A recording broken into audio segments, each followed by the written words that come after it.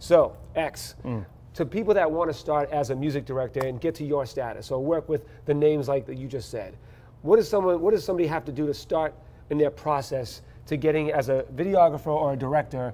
This is what I want to do. What are the first steps I need to do? You got to shoot. You got to go and get your friends, either friends that do music or a friend that does poetry, whatever. Get your friends, right, and tell them you want to shoot something for them, right, and you go and shoot something, right, put it together, do the best you could possibly do for your friends, right, right.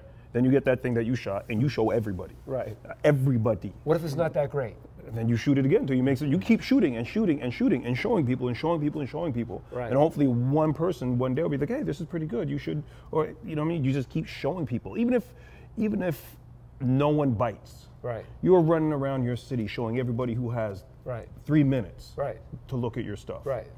You eventually begin to get the word out. Even if, like I said, it's not always, hey, this is amazing. I'm going to take you under my wing, and you're good. Like it'll be amazing. It'll be great if that happened, but it ain't always going to happen. But you're showing people. Then people go, oh, that's the guy who's always. That's the guy who's, or that's the girl who's always. You become known as you the dude who become shoots known. videos. You got to go out there and show people. You got to shoot something and show people. Then shoot something else and show. You just got to keep showing people, shooting and showing, shooting and showing. So that's it's just the like game. putting out content. The dirt pile strategy. You keep putting out dirt, someone's going to trip over it eventually, right? But exactly. But the key is, as a director, it's nice if you get a social media following. It's nice if people see you on social media, and you should go do that. But the people who hire you are not, you know what I mean? Like, I got some followers on Instagram. That's great. Right. It's nice.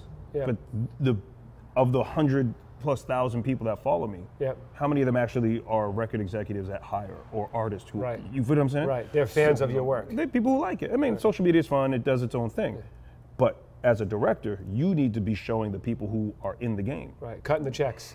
Cutting the checks, the artists, the managers, the friends, the choreographer. You got to be, just again, you show everybody. It doesn't matter. But in that showing of everybody, you're going to end up showing, you know, some people that are in the game. They're going to know. They notice your talent. It's the hustle.